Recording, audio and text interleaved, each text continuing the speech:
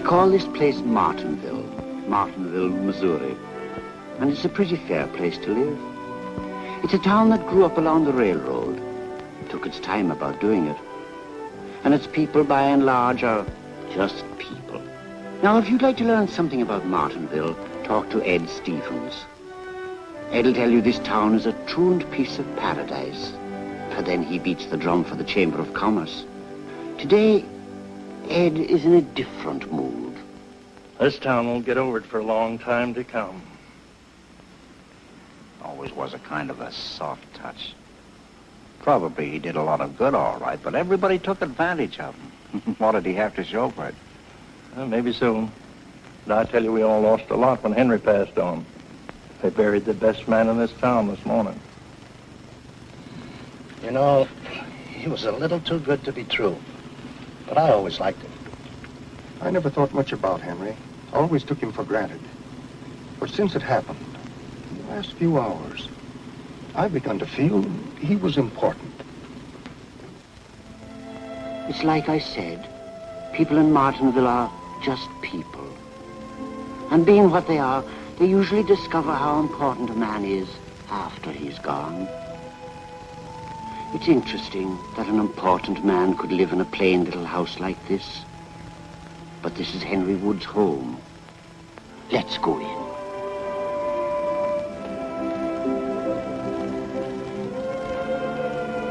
I know this family, know it well. I've been their minister for years. Folks hardly ever thought of Henry without Jenny, or of her without him. That's Jenny there. And that's Grandma Wood, Henry's mother. They're taking it well, like all of us expected they would. I'm not worried about them. Nor about the son, Richard. It's the daughter, Mary. She's taking it pretty hard. I'm concerned about her.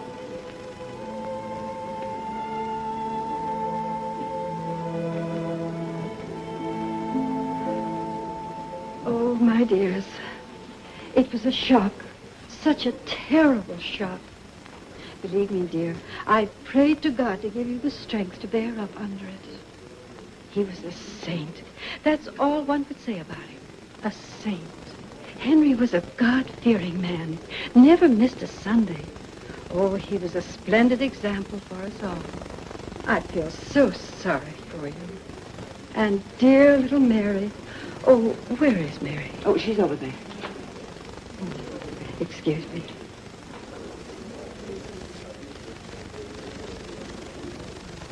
Richard. Mary. I'm sure you both know how I... Yes, Mrs. Arthur, we understand. Thank you. Mary, your father was a wonderful man. He lived such a wonderful life. A wonderful life?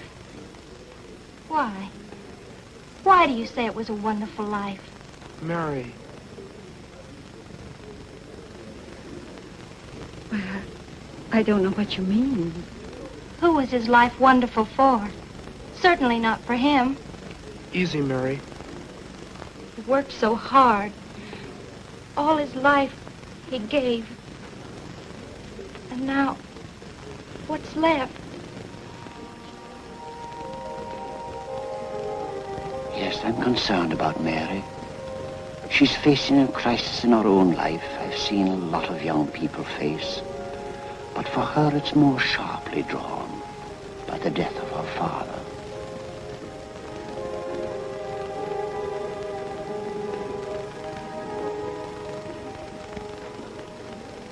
Richard, if there's anything I can do, just come to me.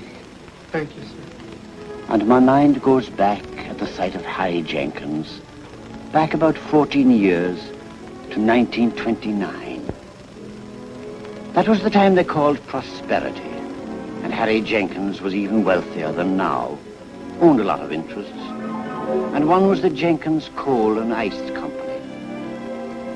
Jenkins was more concerned with playing the stock market than attending to business. But now and then he would drop around to the yard to see his manager, Henry Wood. All right, Rudy, I have it. That's 3 tons.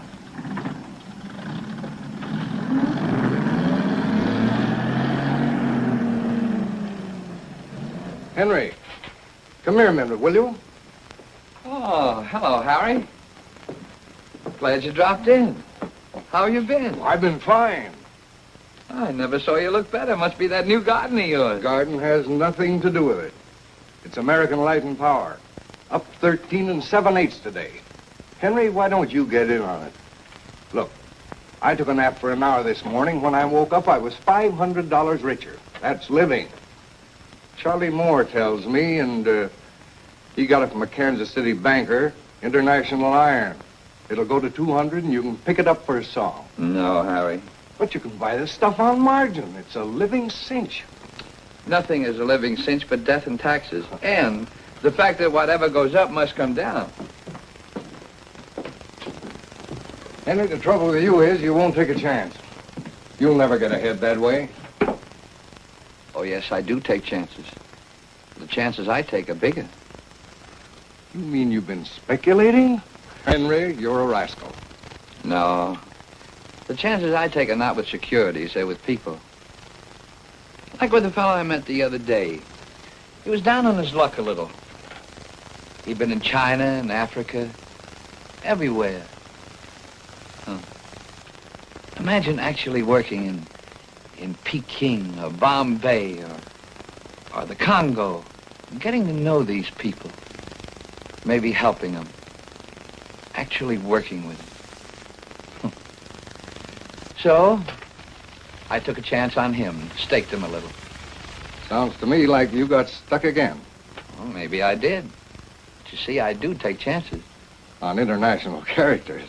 I'd rather take a chance on a thing like that than on international iron. Henry, can't figure you out. Never could. Well, I've got to get back to my garden. See what else has come up. Oh, wait a minute. Almost forgot what I came in for. Henry, the yard's had a fine year. Never better. Christmas is coming, and I'm giving you a bonus. Now, don't thank me. You deserve it. $250. And if you're smart, you'll put it into international iron. Oh, no. Now, have it your own way. You know where you can reach me. It was the first, the last, the only bonus Henry ever received. Before then, business wasn't good enough. Thereafter, it was awful. Nearly as bad as American Light and Power or International Iron. But everything that happened to the Woods was a family affair, and the bonus a family event. Everyone had an equal right to say what should be done with it. Bye. Daddy got a Christmas bonus. I forgot how much. Maybe $500. Hey, Mom! Mom! Daddy got a Christmas bonus. $5,500. Are you sure, Rich? That's what Mary said. Yeah, Mom. He just called up.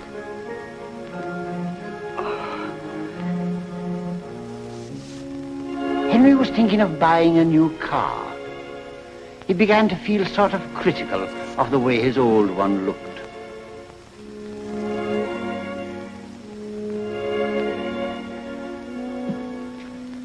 Say, how about a lift, mister? Why, sure, friend. Hop in. Thanks. It was his custom to give people a ride. People he knew, or strangers. It didn't matter. Johnson's the name. Mark Johnson, salesman. Topeka Pipe and Plumbing. Got a catch of 610 for Kansas City. Well, I'm Henry Wood. Glad to have you along, Mr. Johnson. I go right by the station. Say, Mr. Johnson, can you hear the knock on that motor? I believe I do. Say, tell me, does the 610 usually leave on time? Hasn't been late in 4 years. Is that a fact? Well, there's America for you.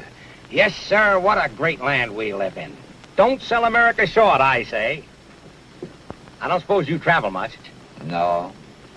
But I sometimes wish I did. Well, you haven't missed a thing. Not a thing. Outside of the USA, there's nothing on earth worth shaking a stick at. Why, the way the rest of the world lives, it'd make you sick just to see it.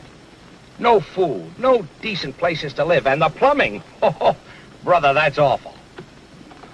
You've seen a lot of the world, I suppose, Mr. Johnson? Been everywhere. Everywhere from Topeka to Tientsin. But it don't mean a thing. Every country you see is just like the last, except maybe the people talk a different kind of gibberish. I tell you, Wood, most of the people in the world live like animals. No shoes, no soap. Why, they don't even have the things we Americans throw away, and they don't seem to care.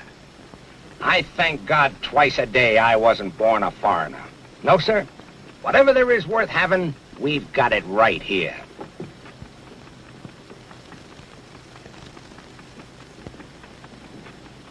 Say, I believe I hear that knock more clearly now. Sounds like a baron's loose. Friendly sound, isn't it? You know, I'm used to that now. I wouldn't feel comfortable driving along without it. That evening, in typical fashion, the family gathered to discuss Henry's bonus. How about a new car, Dad? No, son, not this year. But you always said that the car... Yes, I know. But I listened very carefully coming home tonight. To that knock, I mean. And I think that motor will stand up for another year. Henry, what will we do with the money? Well, I thought we should invest it. In what? Maybe foreign investments. Did you say you stopped at the pastor's tonight? Mm-hmm. I know what you want us to do, Henry Wood. You want us to give the whole thing to the church. No, Jenny, not all of it. Not all of it? Oh, but Henry, you need so many things for yourself. Besides, this is the first bonus you've ever had. Oh, foreign investment, indeed. Jenny, do you realize that there are millions of people in this world living like animals? They don't even have the things that we Americans throw away. Besides, it is an investment. Goodness sakes, I don't know what to do with you. Oh, Dad.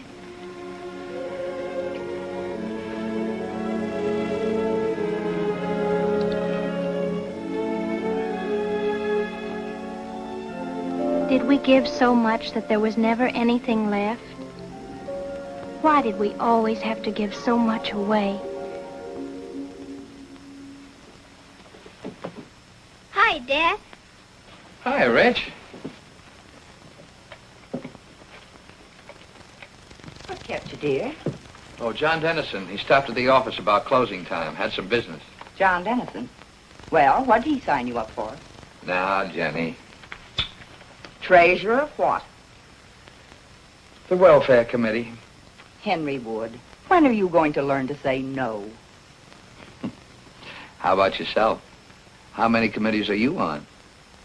Well, now, just don't change the subject. You've already pledged yourself to do more than a person can bear. Every member canvass, stewardship committee, chamber of commerce, parent teachers. Someone has to do these things. There's just no use talking to you, Henry. I guess folks in this town just know who to look for when they've got non-paying treasureships to hand out. Beats me, you haven't taken on the Cat and Dog Association. Hi, Dad. Oh, hello, honey. Dad's treasurer again, Mary. The welfare committee. Is that right? Mm-hmm. Are they going to pay you for this one? No, only the annual hospital drive pays me. And I give that money to your mother. That's how she gets her hats. Gosh, Dad, why do they always make you treasurer? Because your father is just about the only man in this town that everybody trusts with their money. Poor Dad. He did whatever he was asked to do. Almost like a servant. Pastor, we're going to miss him. Yes, Henry was a pretty important person in this community. He loved his church. He and Jenny never missed a Sunday. They'd go over the sermon, take it apart, and talk to me about it afterwards. And yet Henry never considered himself an especially religious man. He got a lot of real satisfaction out of life. And he loved his home, every inch of it, took great pride in it. Especially the garden. He used to say that helping things to grow made him feel close to God. He did enjoy a lot of things. Simple things. They were all he could afford. Just taking out the car and going for a ride. He was so gentle about everything. Until he got behind the wheel.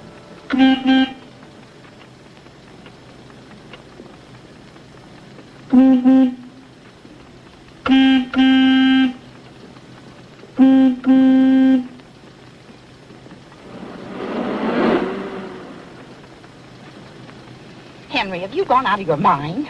Oh, I can't understand why people don't pull over when you give them the horn. Give anyone a license that can add up to 2. It must have been a woman. It was a man. Then he must be getting orders from the back seat.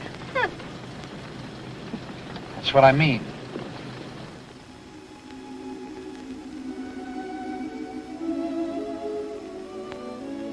All that time, he helped us out on the annual hospital drive. There's just nobody else would be willing to do so much hard work, so well, year after year for no pay. Did you say no pay, Mrs. Stevens? He never got a cent for being treasurer. Not in the 15 years he held a job. A wonderful man. Wonderful for the town. I mean, he was so sure about things. You wouldn't have thought it of Henry. He seemed so easygoing. But I know now he was strong. Stronger than any of us. We depended on him. Like during the Depression. This town was hard hit. None of us knew what to do. That's the situation, gentlemen. Things are in bad shape. Anybody any suggestions?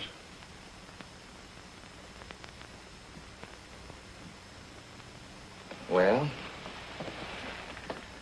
I have a suggestion. I think that now is the time to gamble on the future. Spend a little money, give a little time, in order to attract new capital into Martinville. But Henry, you seem to forget. There's a depression. The only capital in the country is in Washington, D.C. Industry's busted everywhere. Nobody's putting up any plants. But you're wrong, Harry. There's still people with money and ambition looking for the right proposition. Give them the right sales talk and they'll become so interested they'll forget that they're in trouble. And you, Ed Stevens, don't tell me that you're not a good salesman. Didn't you sell me that bottom land in 1927? I mean the piece that's underwater 6 months a year? Of course we can do it, and now is the time, while no other town around here has the foresight. We have a clear field. If we act now, we can attract new industry into Martinville. Look, there's nothing we can't do if we have faith and we work together. And he was right, too. That's how we got our shoe factory in Martinville. And our textile mill. Ed Stevens got the credit. Was elected president of the committee. Had a testimonial dinner and a write-up in the St. Louis Post-Dispatch. Henry, he wound up being treasurer. Well, Mary, would you fetch a cup of tea for Mrs. Erskine? Yes, Mother.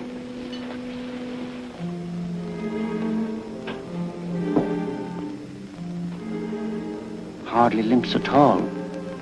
But there was a time when we thought Mary would never walk again. It was when Mary was at high school that something intruded on the life of this family. Something sharp, sudden, tragic.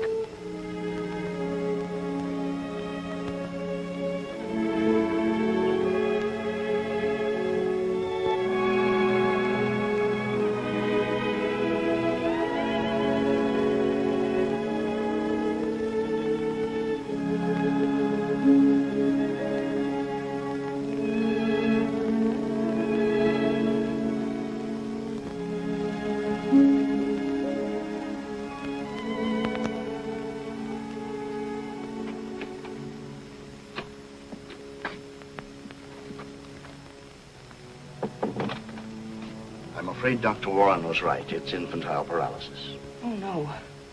How bad is it? Very bad, Mr. Wood. Often these cases are... Oh, she has a chance to pull through, but But what? She may never walk again. Or if there's a chance, God will help us find it. If there's a chance, then she'll walk again. Oh, we'll see to it. Tell us what we should do. Well, and so the life of the family changed to meet the challenge. Nearly all that time, energy, money went for Mary. There were examinations by a specialist in Kansas City. Baths at a special pool, expensive, but important if she were to regain the use of her legs. And there were braces, the best that money could buy. No sacrifice was too great.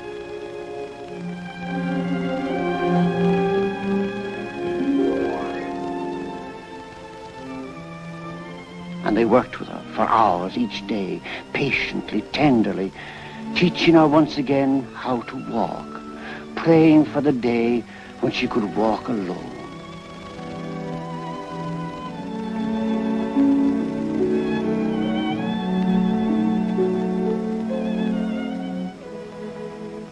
I'll never forget Christmas Eve, 1938.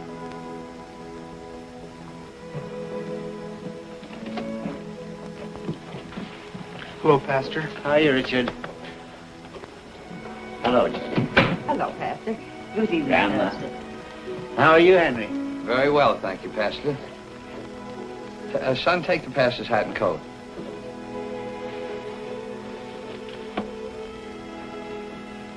How's Mary? She's fine. I'll go and see her now. No, wait.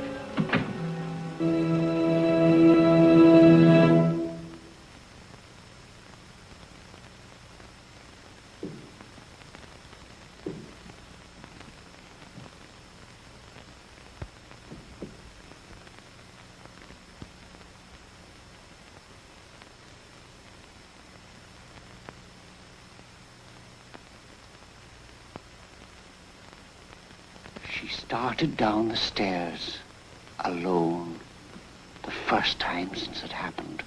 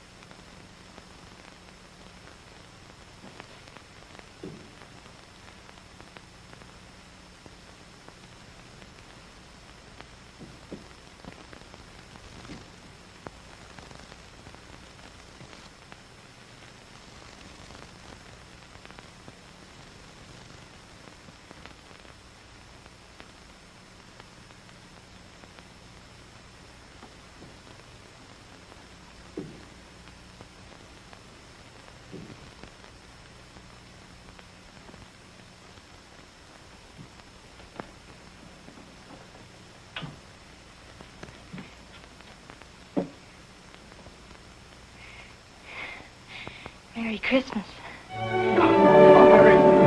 Merry Christmas, Merry Christmas. Oh, Lord, how can we thank you for all these blessings you have heaped upon us? You've provided us with more riches than a man can count. You've given us each other and the living presence of thy Son. We know that if adversity comes, we can, with the help you provide, overcome it and rise above ourselves. Grant us that we may be what you would have us be. We ask this in Jesus' name. Amen. Even though Mary could walk, it was a long time before she could leave the house.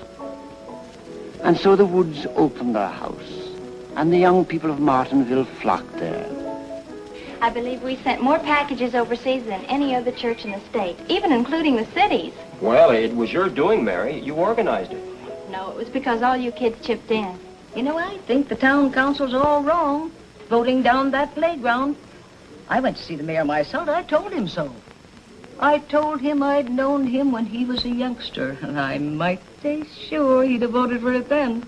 Well, what did he say, Mrs. Wood? Oh, said he'd grown up since then. I came right back. I told him a person that forgets how to tell right from wrong hasn't grown up. He's grown small.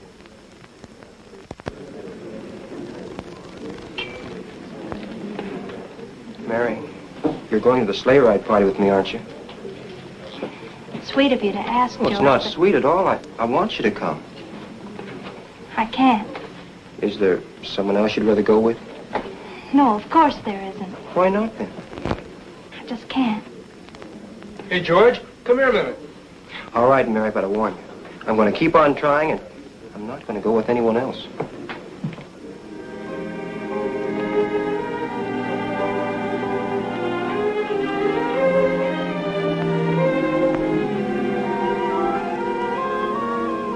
Why don't you go, honey? It'll be good for you. Dad, you know I can't. Oh, honey, you can. You can do anything you really want to do. You can be anything that God wants you to be if you'll only have faith. Don't you ever forget that.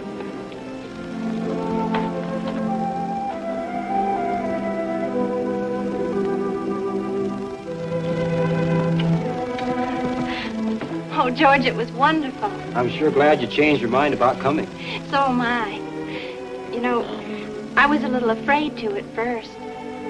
But Dad said I could do anything if I really wanted to. Well, sure you can. Well, good night, George. Good night.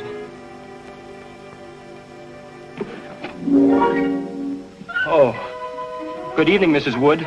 Good evening, George. I was just leaving. Hey, good night, Mary. Good night, George. I'll see you in the morning. Good night, Mrs. Wood.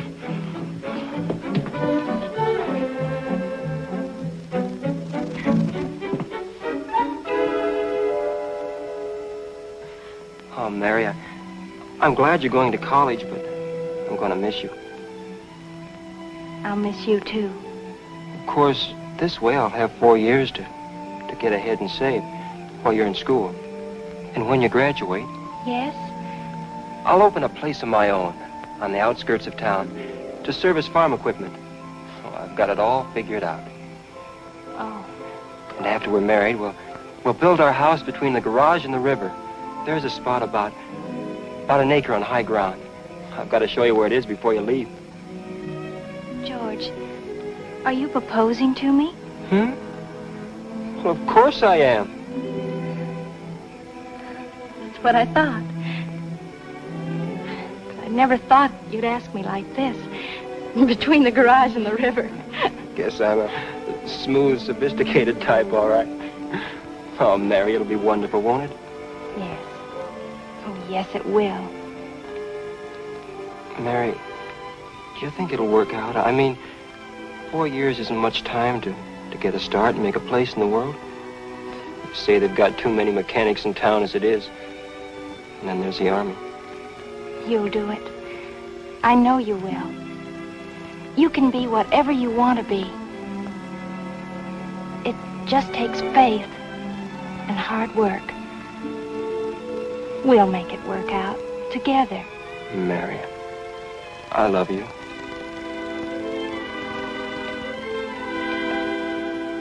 I promise. One day we'll have our dream.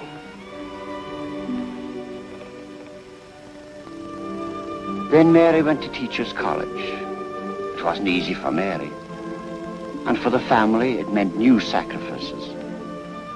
She found it exciting, but somewhat bewildering. You see, she'd been rather sheltered these past few years, grew up in our family's world, and took it to be the way of the whole world. In college, she was encouraged to think for herself. Things she'd been brought up to believe in were questioned here, or dismissed as old-fashioned. Thank you, Bob, but I couldn't go with you tomorrow. Why not? Tomorrow's Sunday, did you forget? No, so it's Sunday. Why can't you come? I'll be going to church. Oh, you really?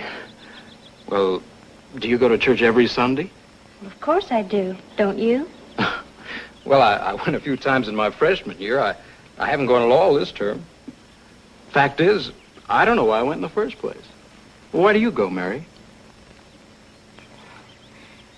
Well, I don't know. It's like asking me, why do I breathe? I go because it's part of living. Because of the way it makes me feel. You know, Mary, you're very unusual. I guess that's why I like you. Now, let's forget all about church for tomorrow. We've got our picnic all arranged in a pretty spot. I'm sorry. Well, you're really serious, aren't you? Well, let's talk about something else then. What are you studying? Public school music. My mother was a music teacher before she married. What are you studying? Oh, I'm not sure. I keep changing around. Oh, I guess what I really want to learn is how to make $10,000 a year, and own my own home, afford a fur coat for my wife and a golf club for me, become a junior executive and a grade A pillar of society. And then when I've done that, well, then I'll go to church every Sunday.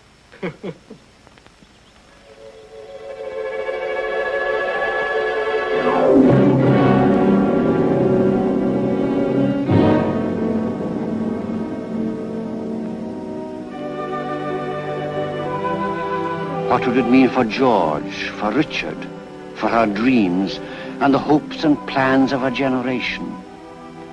How could people like our father go on believing in goodness in a world like this?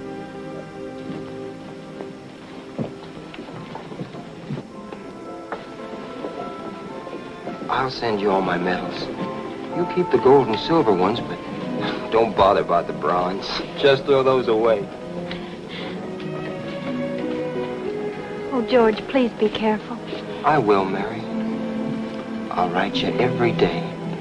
You write, too. You know I will. It'll make it all right out there. I'll write every day.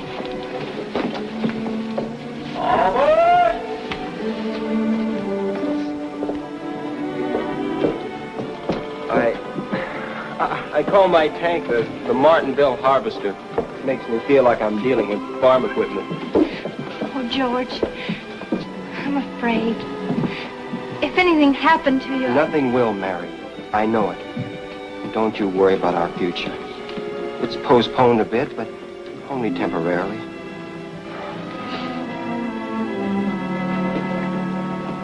We've got to have faith, Mary. We've just got to.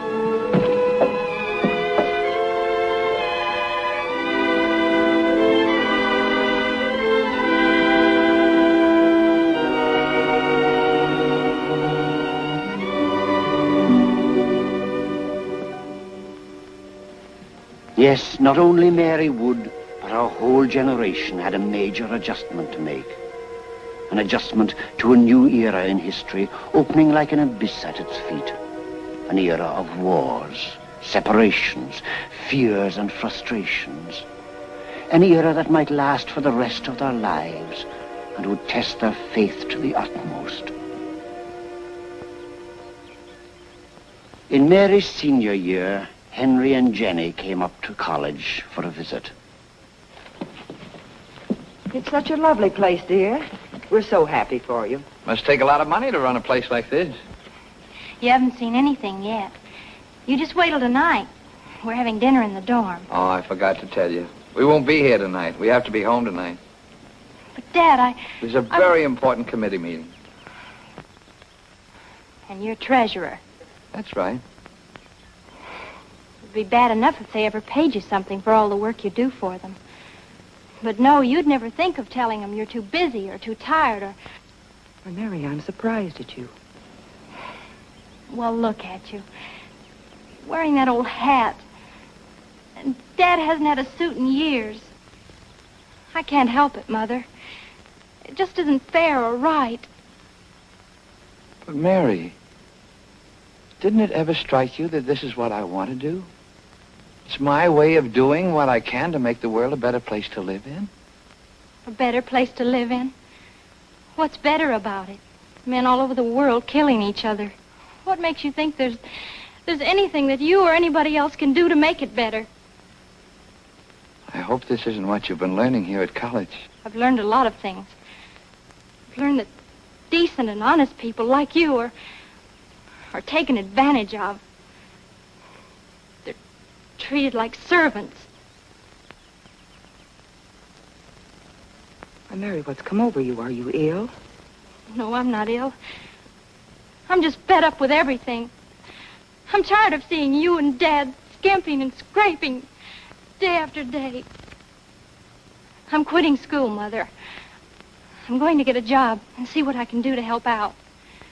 But, Mary, you can't do that. You always wanted to be a teacher. You can't quit now. We'll get along. We don't mind. Of course you don't mind. You never did. You've spent your life doing everything for others. What have you got to show for it? Well, I have a wife I love very much. I have a son and a daughter I'm very proud of. I have friends, and I have people that depend upon me. We'll be late for our train if we don't hurry. Sorry, Dad. I just don't know what to say. That's all right, Mary. There was a time when you were so sick that your mother and I had a hard time holding on to our faith, too. But we learned that you can depend upon God to pull you through. And he depends on us, too.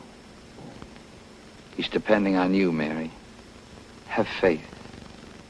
Do your work and finish your studies. There'll be plenty of time to talk about things like this later on. Goodbye, Mary. Bye. Goodbye, darling. All right, Sin.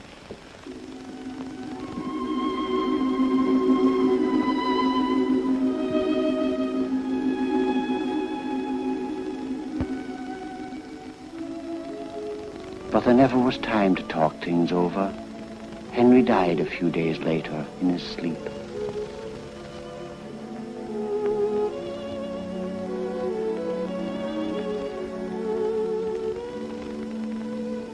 And so you see why I'm concerned about Mary. She's looking back through her father's life for a key to the future, searching for a new birth of faith. Faith in our father's way of life, faith in herself, and in a world that has crumbled.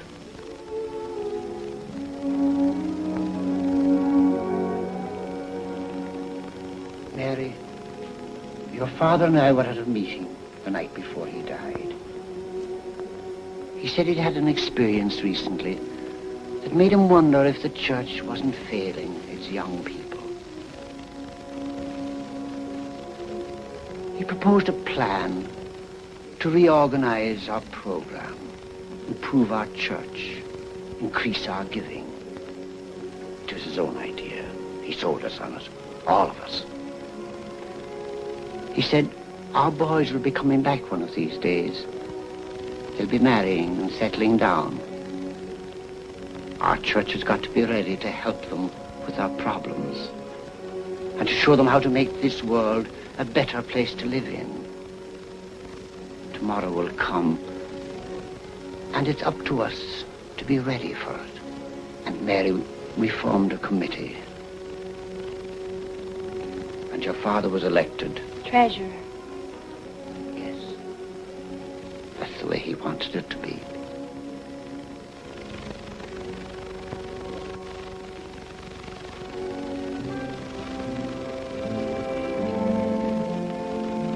Pastor, there's something we'd like to say. Yes? Well, Ed and I have talked it over, and we thought we'd like to do something to show our appreciation for Henry. So, well, we'd like to be the first to give toward the program he presented the other night. And we'd like to call it the Henry Wood Fund. I don't know anything that would have pleased Henry more.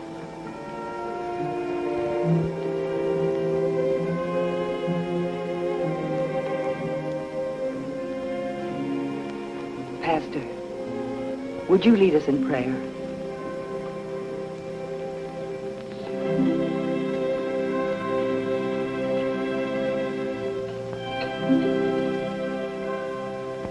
Lord, we thank thee for Henry Wood. He's been a blessing to us all. We thank thee for thy plan, which we can see at work in this world. We thank thee for Christian homes, which pass on from generation to generation, from a man to his children and to his children's children, faith and hope and love. Grant us that we may live as he lived, remembering always that whoever would be great among us must become a servant of all. Amen.